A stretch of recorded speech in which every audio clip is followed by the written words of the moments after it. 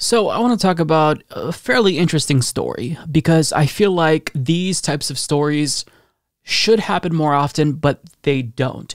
So Miles Taylor, the individual in this photograph with Donald Trump, he is a former Trump official. He worked at the Department of Homeland Security, and he is the one who claims he wrote that anonymous op-ed in the New York Times back in 2018 where he claimed that there are indeed grown-ups within the administration trying to stop Trump from acting on his worst inclinations. Now, he explained how, little by little, as he worked for Trump, he saw how unhinged he was, and eventually he turned on Donald Trump completely. He decided to announce that he'd be voting for Joe Biden in 2020, and then he started to behave as a sort of anti-Trump Republican in an effort to reform the party. But after trying for not that long, he's already concluding that it's not possible. The GOP cannot be saved. In fact, he tweeted this out: "I'm done. I no longer believe the Republican Party can be saved. The vitriolic rhetoric is inspiring violent radicals. I'm quitting the GOP, and I hope more do the same." Now, for him, it seems like the straw that broke the camel's back was the Buffalo shooting. He sees how the GOP has been talking about the Great Replacement theory, specifically media figures like Tucker Carlson. You have some politicians like Matt Gaetz, and one of the leaders of the Republican House, Elise Stefanik. I mean, the party is becoming more and more extreme, and as they continue with this extreme behavior, the country will descend further into violence and fascism. So he tried to kind of go the path of Liz Cheney and reform the party. But he realized that it's not really something that you can do, and he wrote an op-ed explaining this, titled, "After Buffalo, saving the GOP means leaving the GOP. I thought the Republican Party could be saved. I was wrong." And he'd be correct about that. The GOP, I mean, at this point, with how much momentum they have in one direction, it'd be almost impossible for them to change course. Donald Trump has remade this party in his own image. But one thing that bothers me about this is that, Miles Taylor, he didn't see it when we all saw it. It was evident that Trump was a fascist, but yet he still worked for Donald Trump. At the same time, though, I feel conflicted about that because he was one of the grown-ups in the room that was trying to stop Trump from doing stupid things like bombing Mexico or nuking hurricanes, presumably. So we needed people like that. We needed adults to explain to Trump why you can't do these types of terrible things. But at the same time, I find it really hard to accept the fact that they couldn't see that this was the trajectory that the GOP was headed on. The GOP, for decades, was pandering to people like Donald Trump. And then eventually they got a little bit more than what they bargained for. They fucked around too much, and then they found out. The monkeys have taken over the zoo. Now you have a bunch of feral animals controlling the GOP, all at the behest of Donald Trump. And I think that a lot of folks like Miles Taylor, they think that, yes, the GOP, their rhetoric is very extreme. They're proto-fascists, but they're never going to descend into full-blown fascism, right? And the answer is, that's wrong. Proto-fascism always leads to fascism. It's an inevitability. There's always this period in fascism where there's no violence. You galvanize the base, you identify the enemy, and then that's when you strike. And we're in that transition period today. We are descending into violent fascism. And this was always the trajectory. I don't know how he didn't see this. And I also am skeptical of his motives here. Is he just saying this now at the right moment because he wants to sell books, create his own, a career? I think he's probably more genuine than someone like Liz Cheney. I don't believe that Liz Cheney actually cares. I think she's someone who is an opportunist, and maybe she wants to run for president at some point as the anti-Trump Republican. I don't know. But what I do know is that this op-ed that he wrote is actually pretty solid because he states some facts about the GOP that are undeniable, that I think that regular rank-and-file voters of the GOP need to actually internalize and question, is this what I want to support? Do I want to continue to support the party that is literally killing democracy? So let's get into his op-ed here. He writes, "The vitriolic GOP rhetoric is inspiring violent radicals, and I don't say that lightly. After more than a decade in counterterrorism, it's clear to me that my party is mainstreaming conspiracy theories that are fueling a statistical spike in political intimidation, attitudes toward violence, and the specter of domestic terrorism that we witnessed this weekend in New York. This isn't a partisan broadside. It's a public safety warning. The Buffalo shooter was apparently radicalized by racist viewpoints that many Republicans espouse, and that danger can't be tolerated any any longer. An Associated Press poll in December found that nearly 50% of Republicans agreed to some degree with the sentiments of the Great Replacement theory the Buffalo shooter allegedly used as justification for hunting and killing Black Americans who comprised most of the victims of Saturday's attack. Meanwhile, the vast majority of Republicans, more than 70% in a University of Massachusetts poll released more than a year after the 2020 election, still contest the results of the last presidential vote. This has seemed to encourage dozens of GOP candidates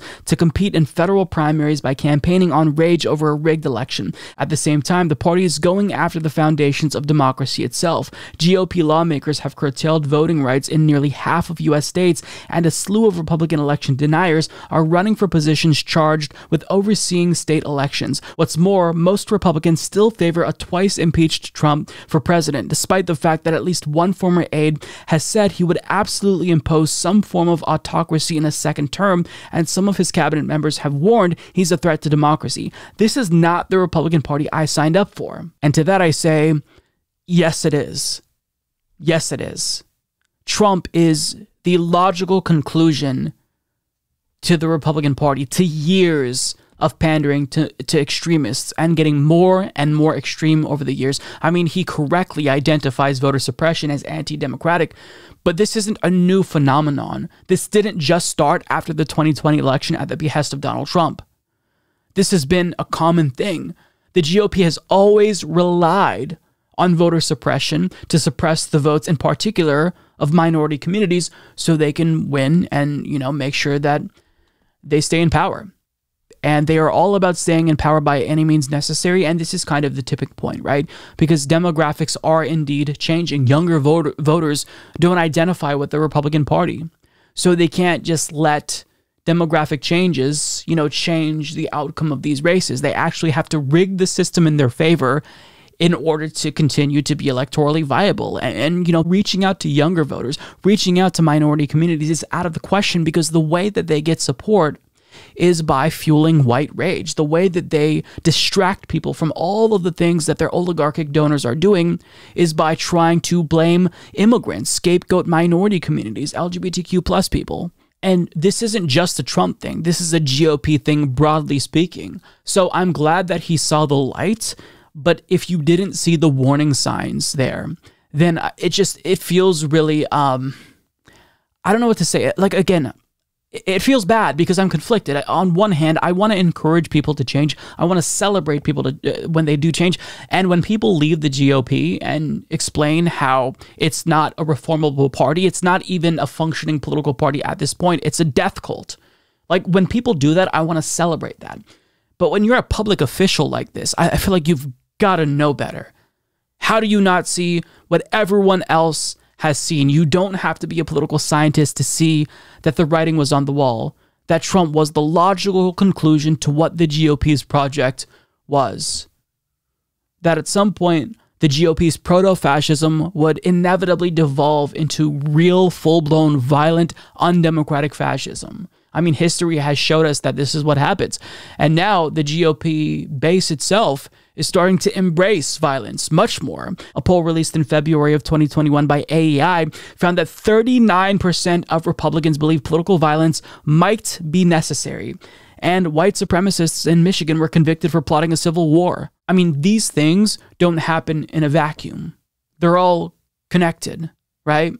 Now, it's good that he's doing this. Like, overall, I think that this is a necessary thing. And what I want is for one person to do this and create a sort of domino effect. But the problem is that this individual, he's not high profile enough to really make that big of a difference. You need really high profile Republicans to stand up and say, I'm not just an anti-Trump Republican, but I'm literally leaving the party because it's not reformable at this point. You can't just expect this fascistic party to change directions when they are full-blown authoritarians at this point, effectively. I mean, how many people think the election was stolen? 70%. He cited the poll. You can't reform that. You can't get them to think suddenly that our institutions are going to be conducive to democratic change. So they're going to more and more opt for extra democratic means of affecting political change. And oftentimes that leads to terrorism, violence as a way of, changing the country. Hence why 40% of Republicans almost believe that political violence is necessary. Now, he gets something hugely wrong here. He says that there are still good Republicans like Liz Cheney. Now, I'm sorry, Liz Cheney, she's not a fascist, but she's still a psychopath. Her foreign policy is insane. I mean, if you listen to what she said with regard to Ukraine and Russia, she wanted a no-fly zone, which means she's okay with basically shooting down Russian planes over Ukrainian territory. That's what would be entailed with that if you wanted to enforce that. And that would almost certainly lead to a direct confrontation. I mean, it is a declaration of war on Russia, to be clear, and that could catalyze World War III, lead to nuclear annihilation. So it's like, how are there any good Republicans? How can you maintain this when your options are fascists or warmongers who might get us all killed in a different way? I mean, see, the problem is that if you're going to disavow the Republican Party, you got to swear it all off. Swear it all off. There are no good Republicans. Now, when I say that, I'm not referring to the base. I think a lot of them are stupid and misinformed. But when I say there are no good Republicans, I'm talking about elected officials. None of them are good. They all know that the issue is serious. Because if Liz Cheney actually were serious about trying to stop her party from being extreme, she could actually stop voting with them. She could actually propose legislation that would economically help her base. So that way, you know, her party doesn't have to scapegoat immigrants for their economic issues. She could explain, listen, I am the one who's trying to help you unionize and raise your wage, but they're not. They're anti-labor. They're against basic human rights. And this is the recipe for fascism. Neoliberalism always leads to fascism. And if you don't have a strong opposition like the Democratic Party, which they are not strong, it leads to fascism. I mean, we've seen this time and again throughout history, but also we have modern examples. Tayyip Erdogan in Turkey would not have been able to become a pseudo-autocratic leader, kill democracy in Turkey, had it not been for the weak opposition in Turkey, the liberals who just wouldn't stand up to him. So, you know, it's like, on one hand, I'm so conflicted because, yeah, this should happen more. I don't think that he's going to be, you know, the one that makes the dam burst and make a bunch of Republicans in unison all disavow this party. You know, I don't think that a single issue like abortion is going to make it happen. What's going to make it happen? I don't know. But, you know, it's a good thing when it does happen. But at the same time, it just feels bizarre that somebody like this, who's a member of government, didn't actually know what the Republican Party was, didn't actually know what Trump was until he saw it firsthand. And again, I applaud him for being the voice of reason, apparently, in Trump's administration. But I mean, until more people have a little bit of foresight, then things are going to continue to deteriorate in this country. You know, looking back and acknowledging that you were part of this cult is one thing. Hindsight is 20/20, right? But, you know, having the foresight to be able to anticipate where the trajectory is headed, that's something entirely different. And until more people wake up and read the warning signs and educate themselves, things are going to continue to get worse. The Humanist Report is fake news. Mike only cares about Crazy Bernie and his wacky socialist ideas. Sad, very sad. I'm unsubscribing.